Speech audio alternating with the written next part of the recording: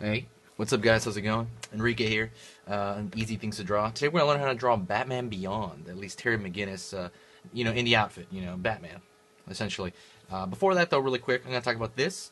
This is the Armadillo wristband. There's a wristband that we've been selling out of our stores for about a year. It was on Kickstarter. The Kickstarter made it pretty well, and it's in a couple of stores right now. One in New Zealand, one in London, I believe.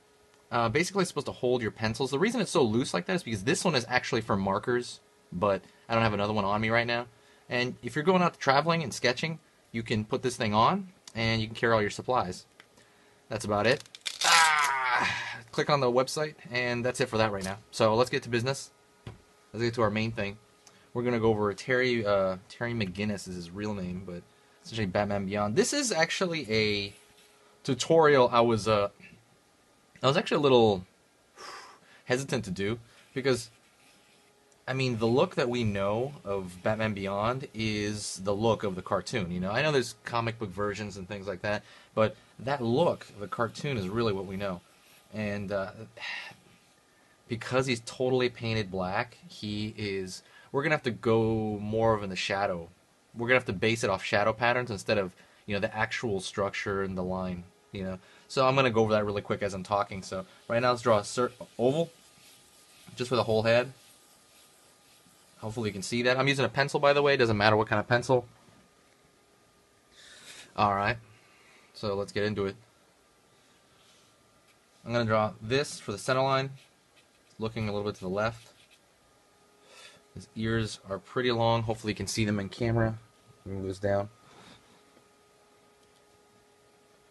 His ears are a lot longer than than the traditional Batman ears. Is that in the page? Yeah, close enough. Pretty long. And you know what? Right off the bat, try to get his general head shape. I would get a picture of that character and just copy the head shape, angle the jaw over here, until you commit it to memory. Angle of this jaw.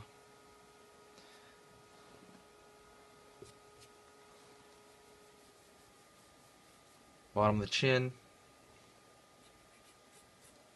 Angle of that jaw too, going into the side of the cheek. You're going to split this where you had the circle before. You are going to split that into thirds about. You're going to find the front, kind of where the head plane changes. Where the forehead changes, there's a top plane and there's a side plane, the front plane. So you're going to top of the where the hairline would be, and divide that from here into thirds. So like there maybe, ish. Yeah, close enough. Alright. Let's get into the eye first. And like I said, this one's going to be a little different. You're not really drawing a lot of the line within, the kind of you're not doing so much the line art, even though it is line art. You're following the shadow patterns, and that's going to affect his design because he's a totally black mask, So let me explain that as I'm drawing this. His eye has that cool triangle look that so many people have. So many characters have. Love it.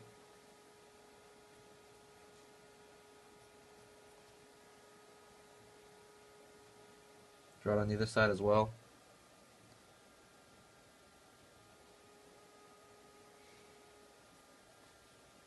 Try to even it out.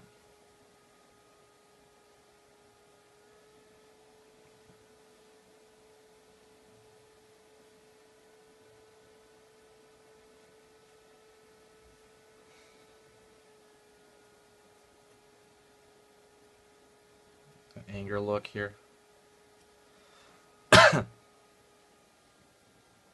The next thing I'm going to do is actually, the light would be coming for, let's say, from here.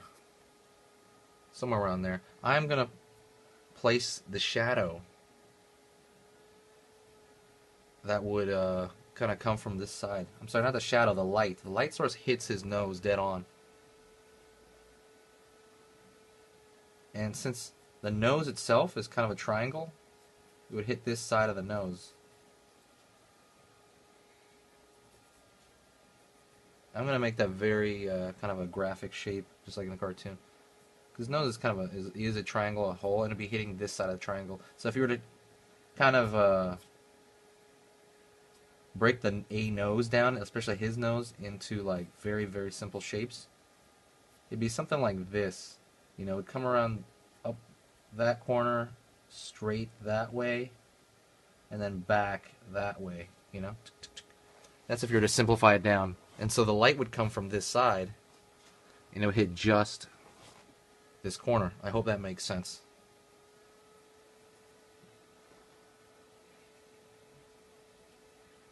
And it seems to be like some double... He's always put with double lighting, so you know where you know, stuff's coming from. So there'd be like a light from this side and a light from... There'd be two light sources almost always they have him with. And this indicates kind of the cheekbone, the zygomatic arch. This is rolling back into the cheek. Stay with me here. I know this is a little difficult. Frontalis, which is the front of the forehead, rolls into the forehead. Rolls back here into the bat wing. So the light's coming from here. And because it's coming from two, okay, the main light source, let's say, is coming from this side downward. But there's also a light source coming from the other side as well. And we'll go over that in a second too. We're just trying to get this one.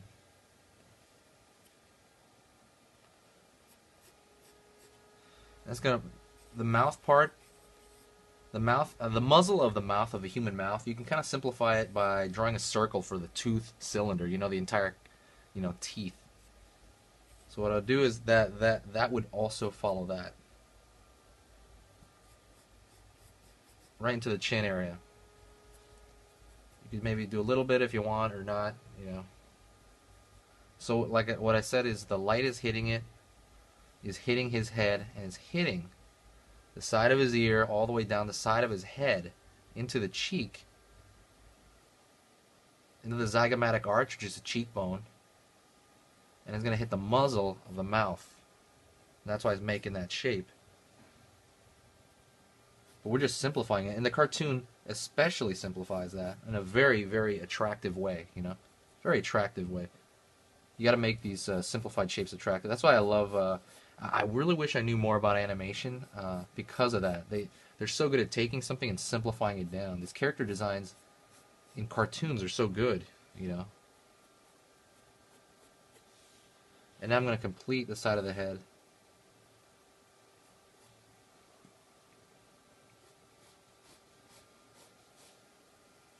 Trying to connect that one line down. And this is just the contour I'm doing right now.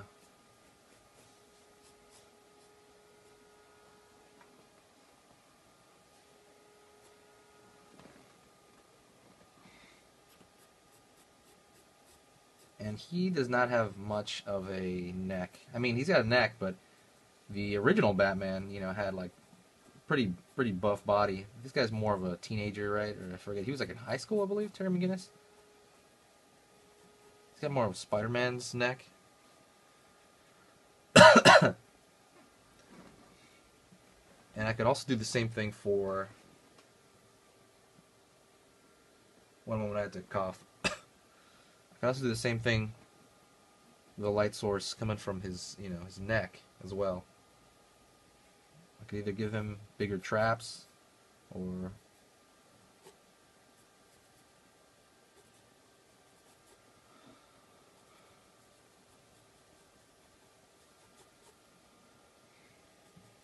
made that too dark. Forget about it. I'll shade into it later. We'll see what I'm talking about. Anyways, so now we're going to take care of this light source from this side. See, there's two light sources every time this guy's shot, usually in the cartoon. And that's the reason they do that is so you can show the form, you know, because he's a totally black outfit. If they didn't have two light sources, it'd be kind of weird looking, I think. So, obviously they went back and forth between them. So, one second. Ow, I had to cough. Alright. And the other thing about these light sources is they're coming from behind. So it's going to roll over here to that the hairline.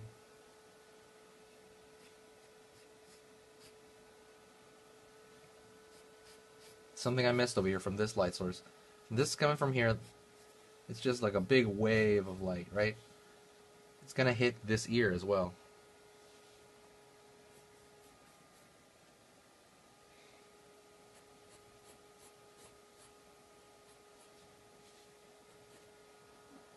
And it's also gonna make that shape as well.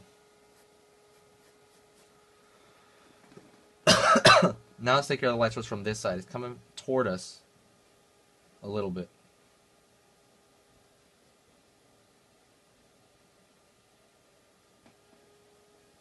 Let's try to make it a little thing coming like an arrow pointing toward us, but totally messed that up. Anyways, the light's coming toward us and this way. Let's take care of this light source. Same thing, because it has this light source. Because there's two light sources, it's going to have a sharp dark on the front of it. It's going to be light on this side, light on this side, and it's going to leave just this dark band right here. But let's trace out where it would hit.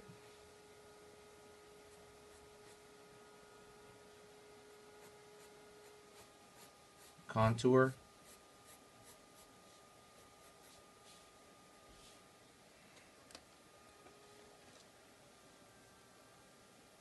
And then the light source would hit here, on his forehead here.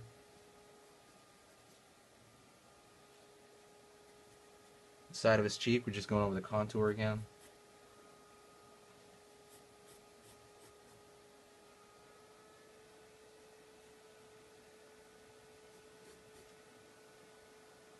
And now it's this light source. We're going to take care of that light source. We're going to outline it so that we can shade it in later.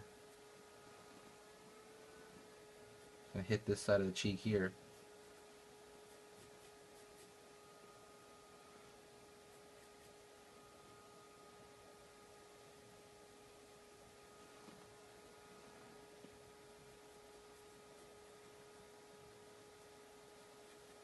We're going on the bridge of the nose, over the mouth. And the mouth, I'm going to make it open because he's so dark.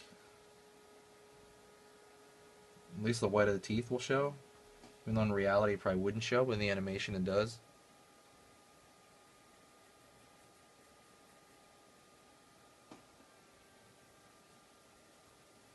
You do this also to show that he has lips, you know. Normally I think this would be in light as well from this side. The front of his lip I think would be in light, but because of the animation style to show that he, you know, he can talk and stuff, they put it into darkness.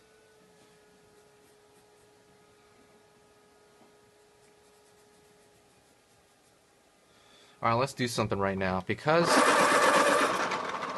so you got light coming on this side and light coming from that side. It's also slightly coming toward us, you know. So he is gonna be pretty much in darkness in the front. And so let's shade that in so we know what we're looking at.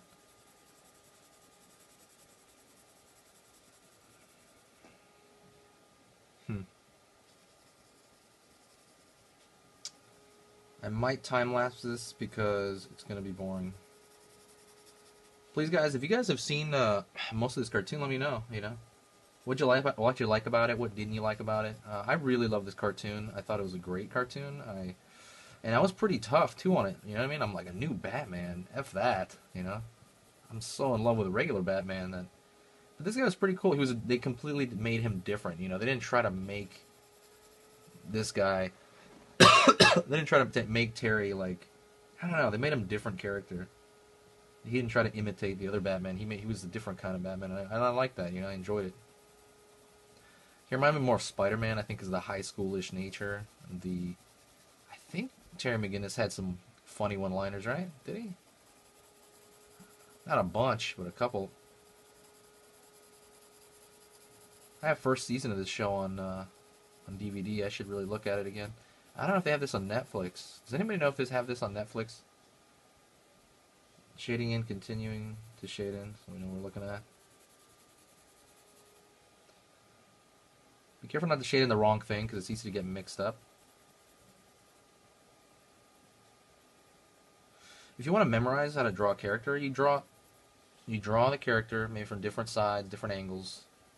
But I would say memorize one pose, which is usually what I do. Memorize that character in one pose, and you can draw it at anywhere. So at least you got that down, and then move on to other stuff. But I would say absolutely know the structure of how they're made. You know what I mean? Triangle for the ears or something like that. That's what I do.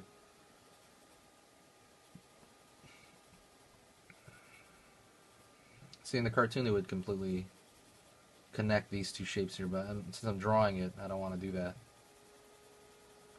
Like I said, this one is he's so strongly based on the light he's in, this character, throughout the series.